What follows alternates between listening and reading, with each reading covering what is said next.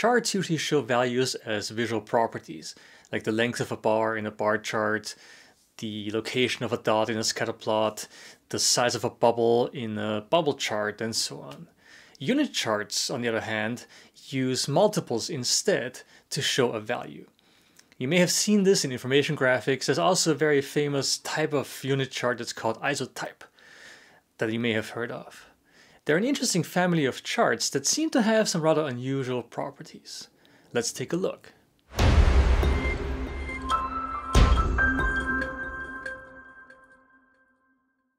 Perhaps the most famous type of unit chart is called isotype. It was developed by Otto Neurath together with his wife Marie Neurath and the designer Gerhard Arndt, who developed many of these symbols that are still used today because they're very succinct, very effective modern style symbols. Isotype was used for exhibits and then later for books to tell people about the world using data and numbers. And many of these isotype charts were actually done in a way that could be read in two different ways. You could read them as bar charts because the symbols were all the same size and you could just like look at them as the length or the height of a bar. Or you could look at the symbols and count them and multiply them by whatever number they were representing. Maybe they were representing 5,000 people or 5 million heads of cattle or something like that. And you could then that way get that number very precisely if you wanted to. Throughout the 40s and 50s and 60s, these isotype charts were used quite a bit in books where numbers and charts were used to reinforce the ideas and the message of the text that was in the book. Here's an example. This is a book called There is Work for All. This was published in 1945, and it contains a number of charts, some of which are typical kind of isotype charts, and some of them are a bit more unusual. This one in particular here is what I would call a typical chart. And this is a chart of how many ships were built over time. So the vertical axis here is time, and the horizontal axis works like a bar chart. So you can read this as bars, or you can read it by counting the number of symbols and then multiplying. A different kind of chart that is still a unit chart and is in this case again an isotype chart, but it's different, is this chart here showing the distribution of wealth. And this is a very timely chart. It shows the people here, so each person, each guy here is 1% of the population, and each red circle is 1% of the wealth that exists. And you can see how unevenly this is distributed. And this is a chart that perhaps would be familiar even today as well. The symbols used in isotype charts and other kinds of unit charts may be why some people consider them childish. But I've actually done some research together with Steve Franclinari and Steve Harrose, and we showed that isotype charts are actually very good for some purposes, in particular when it comes to memory. So it's much easier for people to remember what they saw in isotype charts than in plain bar charts, or really any of the other kinds of charts we tried that were all labeled either with images or with text. We also found that people were no worse in reading isotype charts than they were with bar charts. And now we had expected that to be the case though, so memorability was one thing, but we were expecting people to have more trouble reading these charts because there is more going on. These symbols are more complex. But it turns out people are really good at that, especially, or I would say, in particular, when the numbers are small. And that is usually a design goal, is to keep the number of objects small in these stacks or in these rows of objects when you draw these kinds of charts, because there's an effect that's called subitizing. And subitizing makes it possible for us to quickly guess the number of objects when there's a small number of them. As that perhaps made it faster and easier for people to read those charts as well. Memorability aside, and also readability, I guess, aside, I think what unit charts and isotype are really good at is showing you that the data is about individuals. I think that's also why they're so common and so popular in news graphics and information graphics when you're trying to talk about people and issues around people. And so I have a few examples here from news graphics that I particularly like and that show how these charts can be used very effectively, I think. My first example here is from the New York Times from 2014, a piece by Hannah Fairfield about the tenure pipeline at Harvard Business School.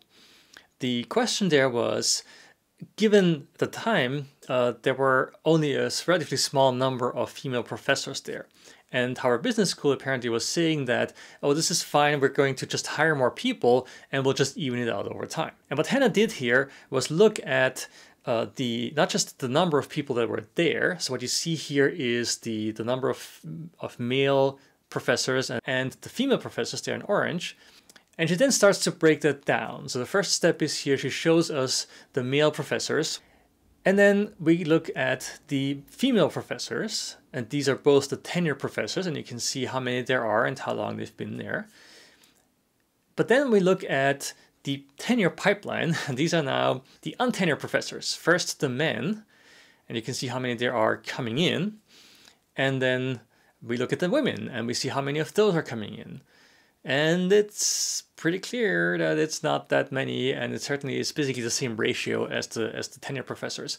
So it's not actually going to change all that much over time. But the point here is that this is showing each circle here is one person.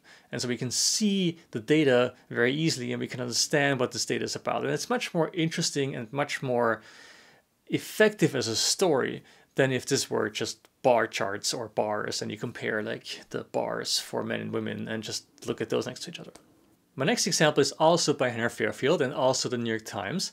And this piece is even older, it's from 2013, but the idea is really good and it's still valid today. And the data hasn't changed all that much probably since then. This is about the diseases and the problems that people have who live in elder care facilities.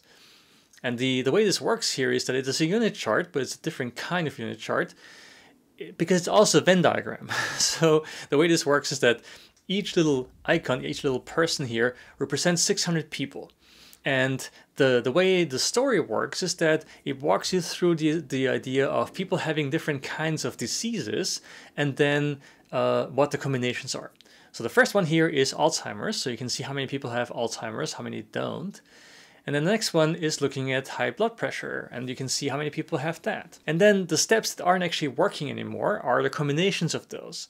So which is too bad because it's then combining those and making these nice little Venn diagrams. But I'm just going to jump ahead because the last part is where you explore yourself. And that still works.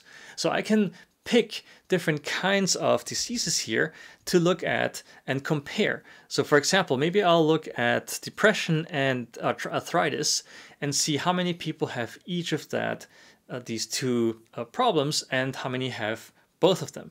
Or I could look at something else. You can pick your favorite diseases here, heart disease and diabetes perhaps and other things like that. So you can get a sense of this data, both in terms of it being sort of a Venn diagram, and you can see the numbers there as well, and in terms of individuals, because you could, in theory at least, you could count the numbers and see what those are like and multiply by 600. But empathy and data journalism aside, there are some interesting other uses as well that I think are perhaps even more interesting. There's a paper from 2001 that looked at representing the same data about clinical studies, about clinical trials, using different kinds of visual representations, using text tables or bar charts or pie charts or unit charts, and asking whether that trial should be aborted or not, which is a very important clinical decision that people have to make. And it turned out that people did the best when they were shown the unit chart, better than any of the other kinds of representations. Now, there were some issues with this study because of the study design, and it's also a very limited, small study, but it's still interesting that perhaps by showing people as individuals, as individual objects basically, as individual things that you can see and count, you can relate to them much better than if they're just more abstract kind of representations that are continuous, like the bars or perhaps even the pies. Another example is a paper by Matt Kay and his collaborators and students, where they were looking at the way people can think about distributions of probabilities. In this case, they used the idea of, or the task of catching a bus as their example. And they had essentially two different kinds of representations. One is a continuous probability distribution, which is the kind of thing you would find in a statistics paper or in a textbook. And the other one is what they call a dot plot, and I would call this a unit chart, that shows that same information but broken down or quantized into some number of dots, 20 or 50 or maybe 100 of those, and then just basically retracing that same shape but using individual distinct objects. And again, it turned out that people were doing much better when presented with the unit chart. So to me, this means that we are better at dealing with units, at dealing with, even if they're multiples, if we're dealing with things that we can look at, that we can count, that we can stack up against each other, that tends to be easier than using continuous areas that we need to compare, that are much more abstract and also much more complicated, especially if you look at these distributions, because they all have different shapes and you have to kind of compare them and like add them up, and that's relatively complicated. Unit charts are unusual. A lot of software can't actually produce them, or at least not produce them easily. This also has to do with the way they work, because usually, like in a bar chart or in most other charts, the number of objects you draw is the same as the number of data points you have. Like you draw as many bars as you have things to talk about, and then you change the size.